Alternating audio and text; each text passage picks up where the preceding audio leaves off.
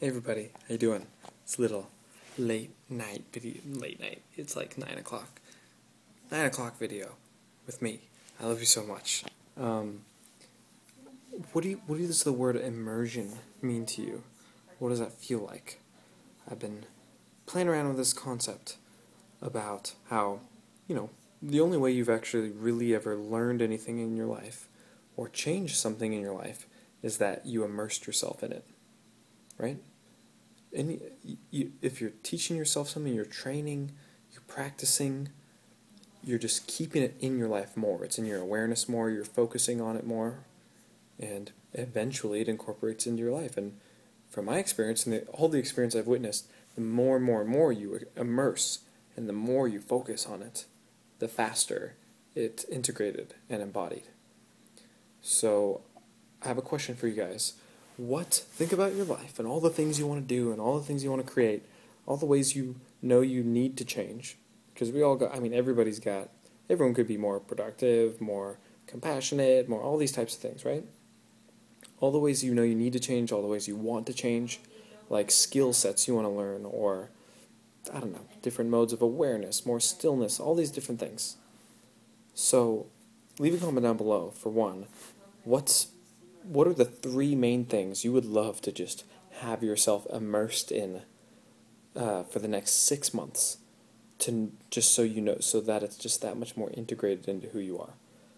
I'm putting together a 14-day immersive challenge, an immersion challenge, that's going to have these guided audio things and a workbook. It's going to be really, really powerful.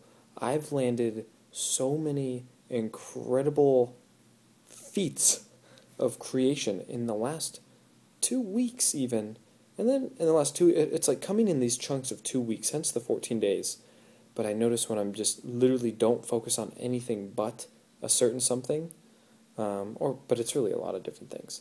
So I'm focusing on like a mode, on a way of being ultimately. So it's holistic and it's incorporating of all things, but it's very focused. I'm getting incredible results. So I'm putting this together for you guys. I want you to really, really think about that. What were the things? This is you looking back from the future. What were the things you actually changed and started doing more and more to get you to the level of success that you want to be at, that you know you deserve to be at? In order to have the impact you want to have the family you want to have the relationships and the lifestyle you want to have. What were the changes you actually made?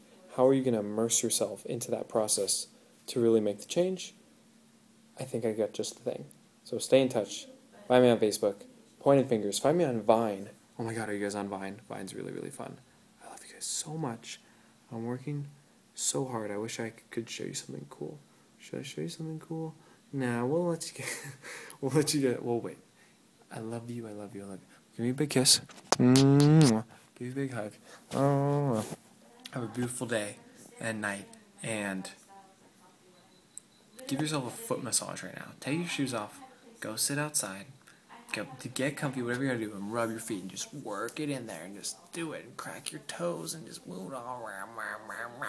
Okay, bye.